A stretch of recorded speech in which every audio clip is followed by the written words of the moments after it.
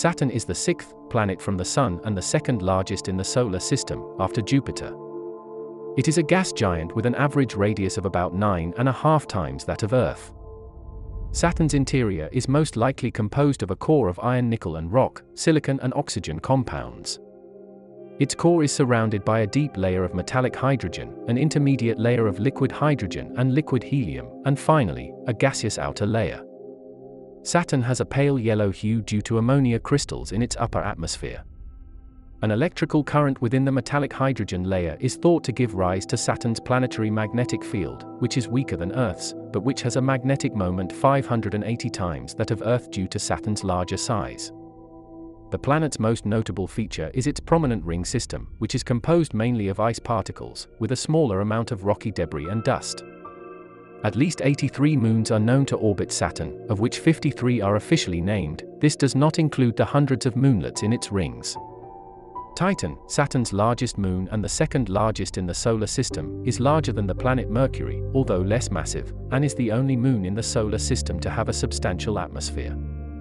Saturn is the only planet of the solar system that is less dense than water, about 30% less. Saturn's rings are not the placid, smooth raceways they appear to be. They are dynamic.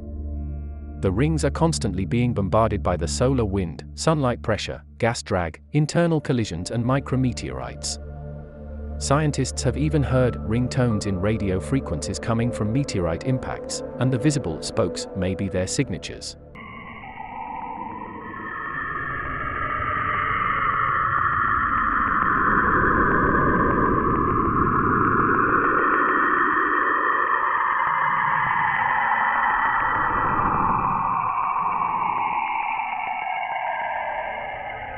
Yet the ice is remarkably clean compared to the predicted contamination from billions of years of micrometeorite pollution. And scientists recently found the trail of a billion-ton comet that must have hit the rings in the 1980s. Saturn has incredibly strong lightning storms, aurorae, a phenomenal vortex at its south pole that could almost swallow Earth, and a bizarre hexagon-shaped pattern of clouds at the north pole. Saturn's auroral displays are caused by an energetic wind from the Sun that sweeps over the planet, much like the Earth's aurora that is occasionally seen in the nighttime sky and similar to the phenomenon that causes fluorescent lamps to glow. But unlike the Earth, Saturn's aurora is only seen in ultraviolet light that is invisible from the Earth's surface, hence the aurora can only be observed from space. New Hubble images reveal ripples and overall patterns that evolve slowly, appearing generally fixed in our view and independent of planet rotation. As different as Saturn is from Earth, the two planets have some similarities, one of which is the presence of jet streams. Saturn's most famous and most visible jet stream, however, is far different from those of Earth. It's called the hexagon. The hexagonal jet stream around Saturn's north pole was first observed by the Voyager mission in the early 1980s. Cassini began studying it during Saturn's northern winter, when the hexagon was in shadow. At the time, Cassini observed the great, six-sided jet stream in the infrared, sensing the heat coming from within the planet.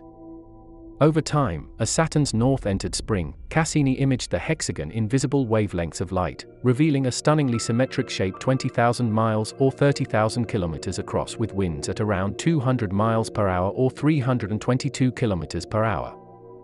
No one really knows what drives it.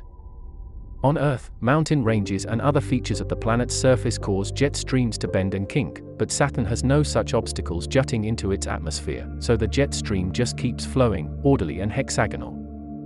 But questions still remain. Why isn't it five-sided? Why isn't there another one in the south? What drives it?